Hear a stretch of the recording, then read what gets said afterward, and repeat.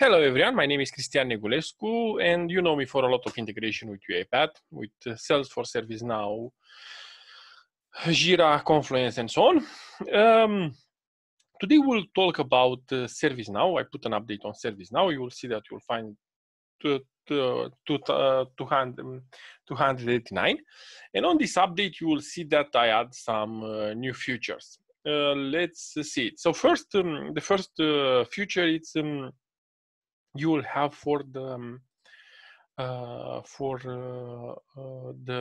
you'll have a new request item. So for the request item, you will have add, delete, get, and update dedicated features. Yeah, because a lot of you work with the request item, I create this dedicated feature, dedicated activities. Also, you will have updates for the send JSON. So you'll have send JSON to endpoint and send JSON to a table. They are a little bit different. They are more like Salesforce. And here you will be able to send also the full command. Yeah. So you'll put a command like this with all the table incident, with all the link. Yeah. You can do a full command. Now, next, what we'll have on the next update, not on this one. On ServiceNow, what I implement until now, it's table API. And a lot of you work with catalogs and items from catalogs. So I will implement also service catalog API. And I will come with a set of 20 functions of this for you to facilitate working with catalogs and items. Yeah, but we'll see this on the future.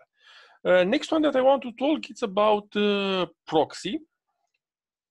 So some of you work with proxy, have the proxy connection to ServiceNow, like on Salesforce. So this one has a proxy configuration, yeah? And more details about this proxy configuration you can find on my YouTube here on proxy configuration, yeah? On this proxy configuration, I talk how you configure proxy normally for UiPath and how you configure dedicated proxy for the ServiceNow connector. Salesforce connector, but the same on the ServiceNow. Now, the last thing is I have some questions how I get incident. So how I get comments from an incident, yeah? Comments from incident and also for the problems.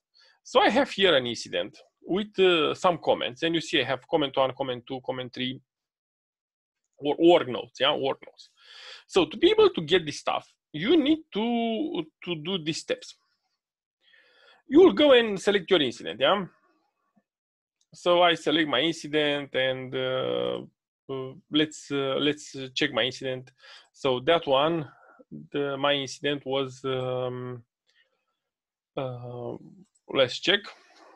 So my incident was number, this one, yeah? Okay, so I will go and select, I say, I want the system ID, and I let the number, where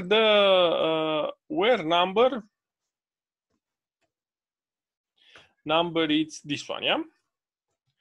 So this one, if I run it, I will get my, my system ID. With the system ID, I need to go to,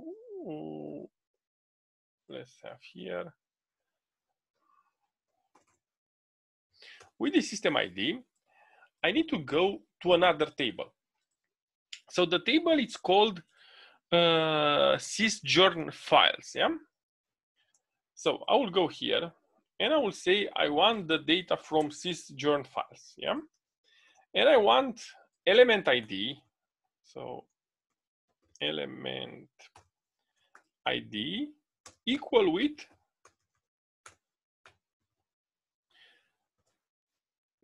my idea.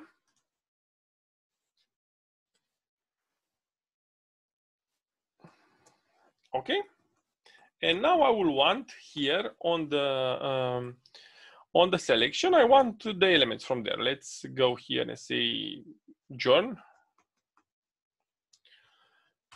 system journal file. And I want when it was created, the name, the value that was be the element history, and so on. So I have here all this stuff. And let's see. And you see, oh, it's on the element. This is one when it's created. So it was created, and this one is the element. If it's an work note, it's a comment. Who created the admin? In my case, I am admin on that stuff. Yeah. So in this way, I get all my comments. So remember, you need to, and for the problem is the same. You put the ID of the problem here, element ID as an ID of the problem, and you go get all the work notes. So you put your incident, you get the, if it's necessary, maybe I will do an dedicated activity for this to get inside of the incident and the problems to get the comments. But this is the way how you'll do it, yeah? So you get the incident, you select it and so on, yeah? And this is the idea. Okay, thank you very much for watching. And like I said, I will have a new video that I will show you how I will create activities for service catalog, yeah, to work with elements. Remember to follow me on the YouTube and find more videos about integration automation with UiPath. Thank you very much for watching. Have a good one. Stay safe. Bye-bye.